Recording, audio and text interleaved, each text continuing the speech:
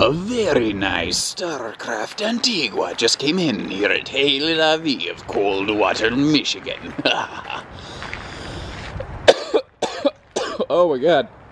Killed my throat doing that. Anyway. This is a very nice 19-foot hybrid by Starcraft here. Nice little tandem axle too, so it's going to track easily behind the vehicle. Weighs just a titch over 3,400 pounds, so comfortably SUV towable. Obviously, I'd prefer you being a mid-size tow package SUV. If you've got like a Ford Edge, which is basically a minivan with a 3,500 pound capacity, you should not be looking at this camper. By the way, if you have that vehicle, you should be looking at a 16 XRB J Feather. It's perfect for you. Anyway, very clean. It's got a couple little hiccups. I'm going to cover those as we go, but this thing's 95% awesome. It's in very, very well kept condition, and the couple little hiccups I mentioned, they're not from user failure. It's not from like lack of maintenance. It's a couple structural items that they're present. I don't think they're the end of the world, but I'll let you decide that. My job's simply to educate you so you can make an educated decision based off your money, you know. Maximum size patio awning is Sharpie. This has, I don't know, what is that? About a 14-foot awning, which is great to give you plenty of space here. And you've got a little outside grill station right here. I like that your outside speakers are down low. This is well thought out and executed. It's just, it's got a, the biggest thing when I say hiccups I want to mention is it has a laminated floor. And you can see that it's not like it's falling apart. That's one of the ways they kept the weight down. But they put the cross members on the floor a little too far apart. So once you get past this point, and obviously I'm walking all over it, it's not like it's scary or anything, but you can feel a little sponge on the floor right there, where maybe some of the interior bead foam that's packed into that laminated floor had broken down. Not the end of the world. Man, have I seen far, far worse. But again, not the end of the world, not terrible. I like the very bright white cabinetry in here. It has that very, especially with the nice little decor, very palm feeling tropical sort of vibe going on in here. It also makes this little camper feel not so little. The other thing that helps with that is they used a lot of mirrors. They also used big honking windows here to give you lots of light, and that really makes a big deal. This is actually fully laminated, and again, it's in pretty solid shape. I can't see anything that really scares me. This is the flooring I mentioned is an item of note, but again, I'm a 180 pound guy walking around out here. I don't see that being a big darn deal. There are a lot of little 17-foot hybrids out there. What a 19-foot hybrid gives you that the 17-foot doesn't is not extra sleeping, but it's storage.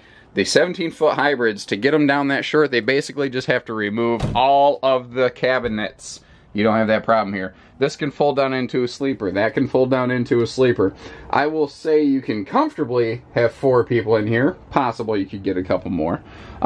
The stereo will be up here. Again, pretty clean, pretty simple. The canvas materials, your bed tent ends are in really good shape up here. That is nice, and that is very impressive. I don't see anything on this that really scares me there. You know, they didn't put it away wet. If they did, it would be spotted and moldy, and you don't see any of that here. Even the beds are in pretty solid shape. Now, they had a couple stickers on the door that indicate to me that they were dog owners, and they were pet lovers, and as a dog lover myself, I could appreciate that, but I know that not everybody enjoys having someone else's pets in their RV. I don't really detect odors of dogs or anything like that, but strange as this sounds, about 6 years ago, I actually started losing my sense of smell, and my sense of smell is very diminished today.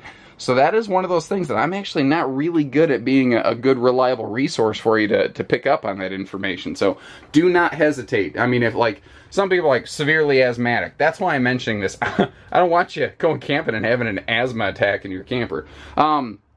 You can see they use the stove a little bit, but they actually cleaned cleaned the stove. Like you could see they had picked the little grate up here and cleaned under it. I mean, they did a very nice job of keeping this thing in very good shape. Little TV hutch right here, or just a nice little open area if you need extra counter space. A couple nice drawers. Hybrids usually don't have good drawers. This is, again, very well executed. It's just got that little structural flaw that I mentioned. Now, one thing I noticed immediately when I walked in is I looked up here and I saw that little wavy spot and I went, oh crap, they had a leak. And knowing that this is a laminated roof, I started pounding on it. And I realized, holy cow, this is still totally structural. It's not a leak. See, what it is they've got a power vent fan here, and this is a shower. And hybrids are a little more susceptible to humidity than other RVs because you don't have necessarily hard-sided walls here. Well, what it looks like they did is they had their power vent fan running quite a bit, and that pulled a lot of humid, moist air through here. So this is kind of like if you steamed a stamp off an envelope. That's what we're looking at here, because again, it's totally solid. There's absolutely nothing not solid about it. It's basically like a contact skin wallpaper that came loose. That's what we're looking at there. Pretty solid bathroom for a little hybrid too, and I do like that big skylight in that shower, letting in lots of extra light there. So overall, she gets my seal of approval. Again, understanding what it is for the money, and that's the thing here, is we've looked at this. We looked at what they're going for in terms of general market value, and we have discounted this one appropriately given its condition so that we have a fair price tag on this thing. So give us a call, 800-256-5196, Haylett RV of Coldwater, Michigan. Take care, stay safe, have fun, and happy camping, everyone. Go have a good time.